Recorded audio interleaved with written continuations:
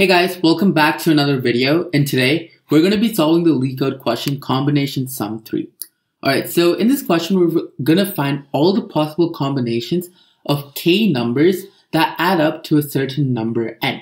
Given that only numbers from 1 through 9 can be used at each combination, and each of these combinations should be a unique set of numbers. Alright, note all numbers will be positive integers, and the solution set must not contain duplicate combinations.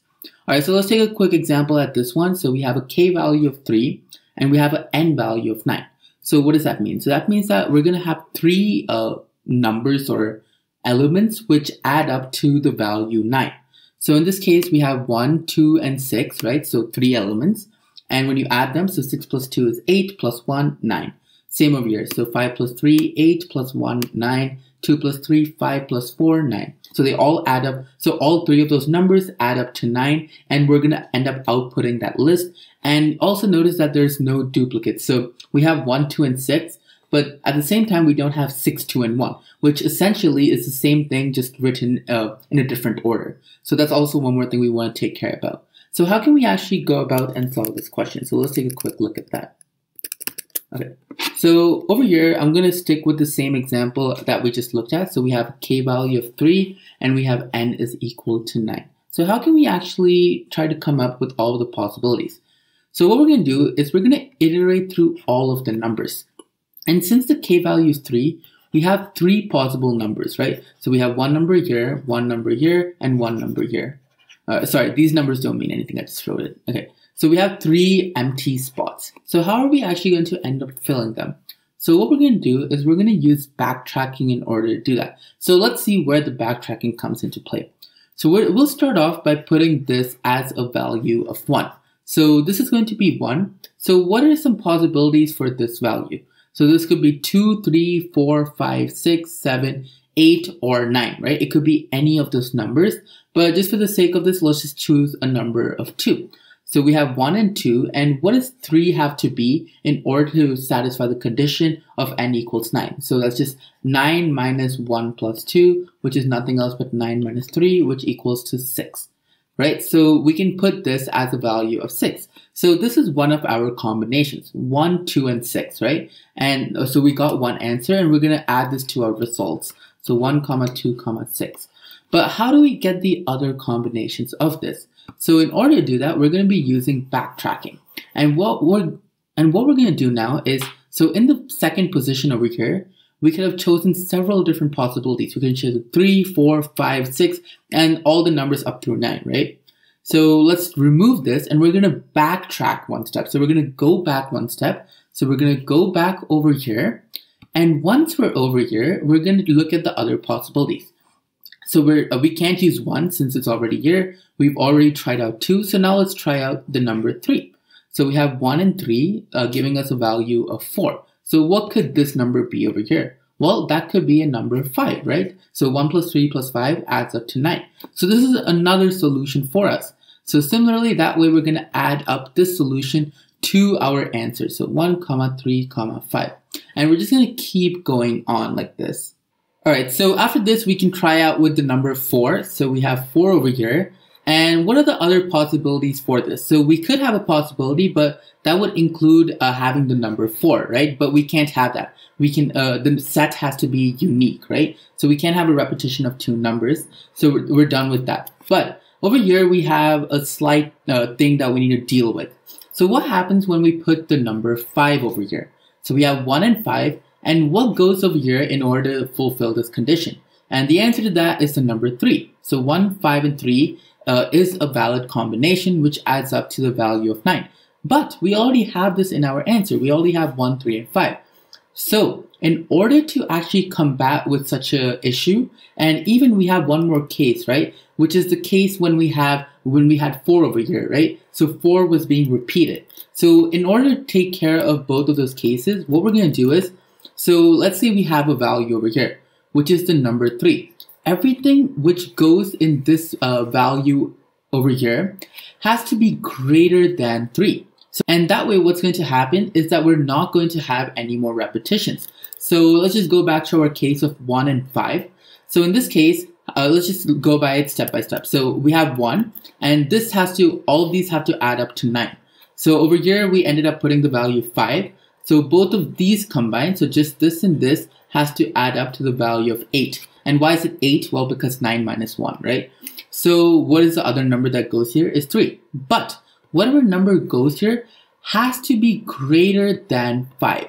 So in this case, we do not have any number greater than 5, which when added to 5 gives us a value of 8.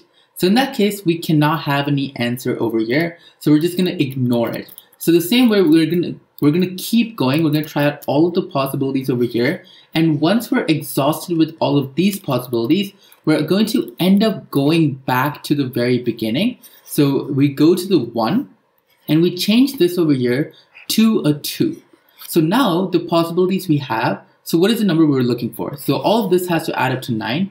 And these two have to add up to 9 minus 2, which is 7, right? So both of those need to add up to 7. And what are all the possibilities that we can use? So all the possibilities have to be greater than the number 2. So 3, 4, 5, 6, so on and so forth. And let's say we use 3 over here. Whatever goes over here has to be greater than the number 3. And by doing that, we ensure that we do not have any repetition. So this is the logic that we're going to be using for our question, and let's see how we can implement it using code. Alright, so let's start off with our code part of the solution. So what we're going to do is over here, we're going to create an empty list called results or res, and this is going to hold out whatever we're going to output. So at the very ending of this, we're just going to end up returning res, and over here, we're going to create our own backtracking function. Alright, so let's create this function over here. So I'll call it backtrack. Alright, backtrack, and what are the arguments it's going to be taking? So we're going to give it 3 arguments. So first we're going to give it whatever number we're currently on. Alright, so I'll just call that number x, or let's just call it num. So num is going to stand for whatever number we're currently on. If that's a little bit confusing, it'll make sense really soon. And then after that, we're going to have a stack, right? So I'll call it stack. And so stack is going to kind of be like our temporary list, right? And that is going to be the one with k elements, which adds up to n. And we're going to add that to our results list at the ending. And finally, we're going to have our target. All right, so what exactly is the target? So the target is the n number that we're looking for. So in the very beginning, let's say we have an n value of 9. All right, so that means that our target for the sum of everything has to be 9. So after this, let's say we go through our first iteration, and in our stack, we have the number 1, and then the other 2 numbers are empty. So now our target is going to change into 9 minus 1, 8. So that's basically telling us the next 2 empty numbers must add up to the number 8. So that's what our target is going to be standing for. That's what it means. All right, so inside of this function, we're going to start off with our base case. So this is going to be the case where we're going to kind of end or stop the backtracking, right? So when do we actually stop it? So we stop it when the length of our stack is equal to the k value. All right, so there's going to be a point where, let's say our k value is 3, our stack is going to contain 3 elements. So in this point, we want to check whether, so we do have 3 elements, but is that actually what the 3 elements that we're looking for? Do those 3 elements add up to the value n? And in order to check that, we're going to check if the target is equal to 0. So what we're going to do to the target is by the time we reach the ending of our stack, it should have a value of 0, meaning that we've accounted for all of its numbers and everything does add up to whatever the n value is. So if that is the case, we're going to add that to our results. So res.append, and we're going to add our stack. And if that is not the case, we're just going to return, since we don't care about that stack anyways, right? If the stack doesn't add up to n, it doesn't matter. We're just going to end it over there and return whatever we have. All right, or stop the function. Okay, so we have this. And now we want to go into the main part of this function. So over here, we're going to go inside of this for loop. So for x in range, and what is the range going to be? So the range over here is going to start off from our num value plus 1. So we're going to do num plus 1, and we're going to go all the way up to 10, and not including 10. So this is going to include everything starting from 1, including 1, all the way to 10, or in other words, all the way up to 10, which means including 9. All right, so we have this. And the purpose of the num should be really clear soon. All right, so over here, we're going to have a check. So we're going to check if the x value is less than or equal to our target value. And if it is less than or equal to our target value, then what we're going to do is we're going to call this backtrack function on itself. So we're going to call backtrack over here. And over here, we're going to give it the same parameters that we have here. So what is the number going to be? So the number is actually going to be the x value. And this is where the x value makes sense. So what this is doing, it's basically limiting our scope. So when we looked at our drawing over here, what we did is, so if we had the number 2 over here, for everything past 2, so for this value here and this value over here, all of those values were greater than 2. And that's exactly what we're doing by calling the x value here. So just to make this more clear, outside of this, in the very beginning, we're going to call our backtrack function. And when we call this function, we're going to give it a num value of 0. So that means we're starting off at the number 1. So that's kind of the role of num. And now that we're doing this, let's just finish this off. So our stack is going to just start off as an empty list. And finally, the target is initially is going to be a value of n.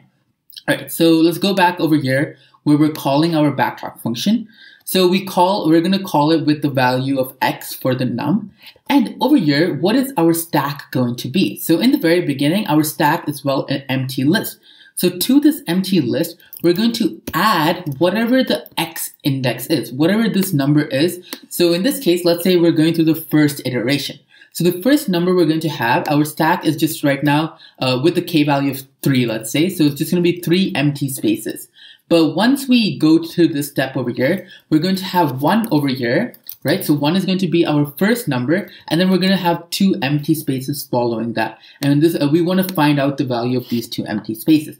And that being said, the target is also going to change. So in the beginning with 3 empty spaces, our target is the n value. But now we want to, since we added a first value, we want to account for that. And how can we do that? We can do that by going to our target and subtracting it by whatever our x value is. So that is going to be our new target. And by the very ending, if we found a valid combination of numbers, and in that case, the target is going to end up being 0, and only then we're going to add it to our results list.